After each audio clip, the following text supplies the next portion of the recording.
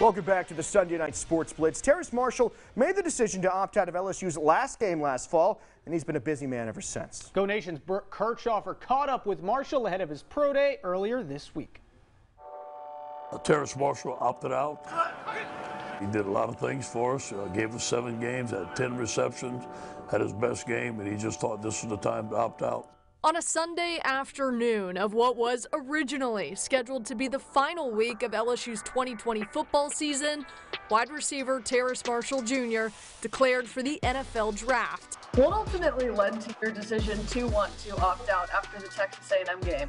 Man, just talking to my family, talking to my agents, and me just, praying to God. I feel like, I did everything I could, and man, I was just going through injuries and stuff, and then I knew also, what type of season it was. There was a lot going on during that year, not just on the field, off the field.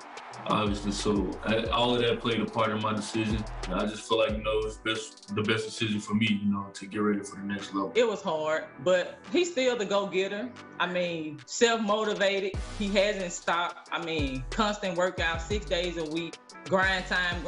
He knows he has a goal that he wants to meet, and that's to hear his name get called in the 2021 NFL draft. He kicked it into another gear. Which, I still see Terrence. I still see him, self-motivated. He don't need anyone to pat him on the back. Now, after opting out, where have you been? What have you been up to, and who have you been training with? I'm in McKinney, Texas. I'm training at Michael Johnson Performance. It's been a grind. It's been a fun process, but it's definitely been a grind, 6 days a week. But I know it's at the end of the road. Hard work is gonna always pay off. So I just got my head down grinding, waiting for my moment.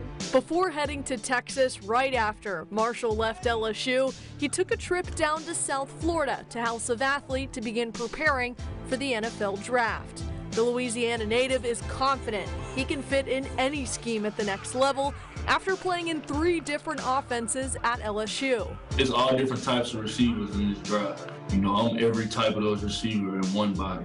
I can do everything in every category. With me being 6'4", my size, I feel like I got an advantage. And then I can do everything. The little guys too. I got speed. I can break down, get out on my routes as quick as the little guys can. So great hands, and so I just feel like I'm a total package. Just grinding to be the best, and hopefully, they notice that. And scouts will get a chance to notice his talent Wednesday at LSU's Pro Day. We talk about my blocking and stuff like that. They're missing to me. They just want to see me run, and they want to see me in person. That film is already there. So I just want to take advantage of every opportunity, check all of the boxes, everything that they're looking for.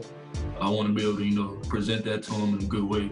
Go out there and be me, be myself, and hopefully, they like me. You heard them talking about Marshall's pro day. Well, he put on a show. The wide receiver is stellar. 10.5 broad jump, a 4.38 40-yard dash, and a 39-inch vertical. Marshall could hear his name called in the first round with fellow LSU wide receiver Jamar Chase. Now, we don't have to wait too long until we see where Marshall goes. The NFL draft, wow, it's less than a month away. It's crazy to think. That is wild.